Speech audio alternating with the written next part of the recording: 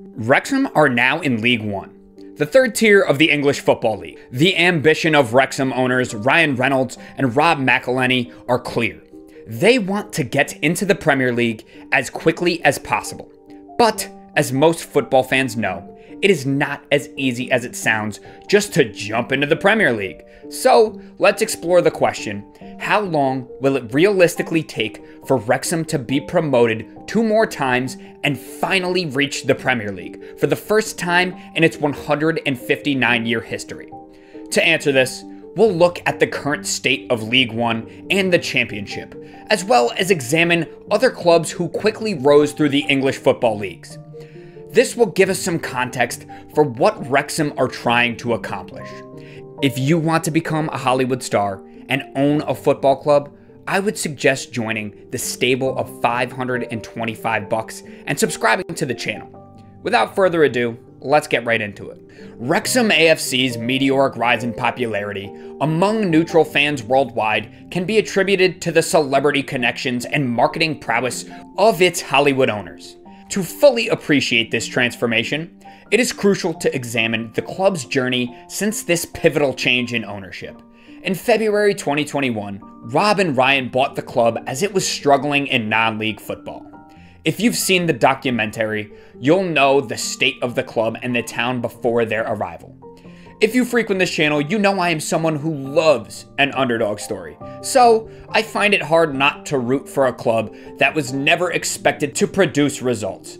However, to be intellectually honest, we need to acknowledge that Wrexham's recent rise was not entirely unpredictable.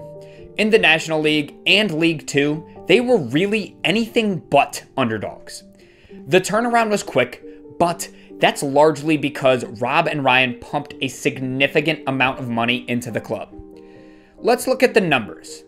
In their promotion season from the National League, Wrexham's wage bill was around £2.3 to £2.5 million, far higher than other clubs at that level according to The Athletic. The same pattern continued in League Two, where Wrexham reportedly spent £107,238 per week on wages, over £20,000 more than the second highest spenders, Gillingham. Now in League One, Wrexham's spending power remains impressive. According to Capology, they would have the 6th highest weekly wage bill of teams currently in the 3rd tier. To put this in perspective, their wage bill exceeds that of former Premier League clubs like Reading, Wigan Athletic, and Blackpool. This isn't a criticism of Wrexham's approach. If you want to reach the Premier League, you need to spend money, and lots of it.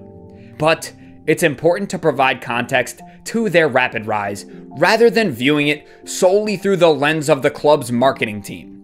They want you to think of them as the biggest underdogs ever. So how quickly can the club rise to the Premier League? Let's look at some historical examples. In the past, clubs like Swindon Town, Bolton, Wigan Athletic, Blackpool, and Swansea made it from League One to the Premier League in less than a decade. What these clubs did to get promoted was incredibly impressive, but 5 other clubs did it in less than 5 years. Fulham and Hull City made the jump in an impressive 4 years, and Luton and Bournemouth made the jump in 5 years. Most impressive out of all of them was Ipswich Town being promoted from League One and then the Championship in successive years. I did a video on the history and recent successes of Luton, Ipswich, and Bournemouth if you want an in-depth look at how those clubs actually got promoted in the same way that Wrexham aims to. What do these success stories have in common? For clubs like Fulham and Hull, it was new ownership injecting money into the club, similar to Wrexham's situation. Others, like Bournemouth, Luton, and Ipswich, relied on great managers, smart investments in the transfer and loan market, and continuity within the club. Mix these factors with luck and hard work, and you have a recipe for success. However, it's worth noting that Ryan and Rob, while wealthy, aren't in the same league as some of the other owners in English football.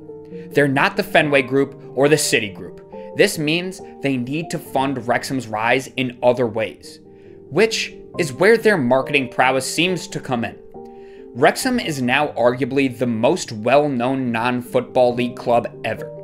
It has the history, and now it has the backing of Hollywood to push it into global stardom.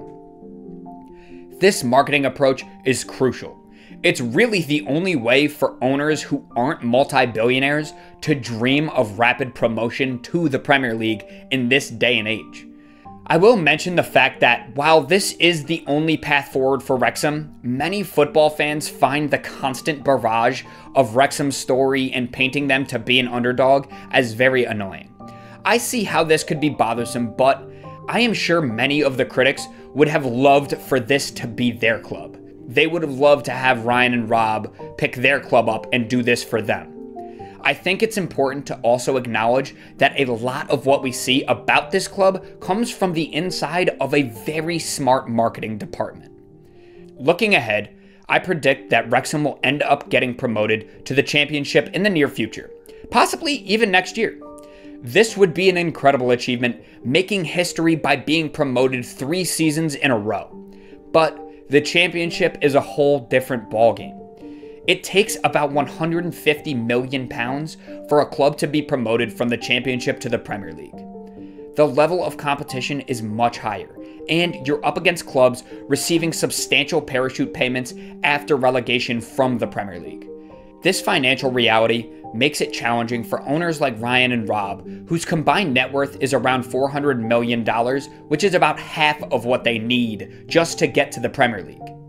They'll need to rely heavily on their marketing strategies and the global attention Wrexham has garnered to compete at this level. While Wrexham's rise so far has been impressive, the road to the Premier League remains long and challenging. Some predict it could take 7 to 10 years before they break through. Whether they can emulate the success of clubs like Luton or Bournemouth, who made it without the richest owners, remains to be seen. It will require smart management, excellent recruitment, and probably a bit of luck. Regardless of the timeline, one thing is certain. Wrexham's journey is a captivating story that has captured the imagination of football fans worldwide. As they continue their quest for Premier League football, they'll undoubtedly remain one of the most intriguing clubs to watch in English football.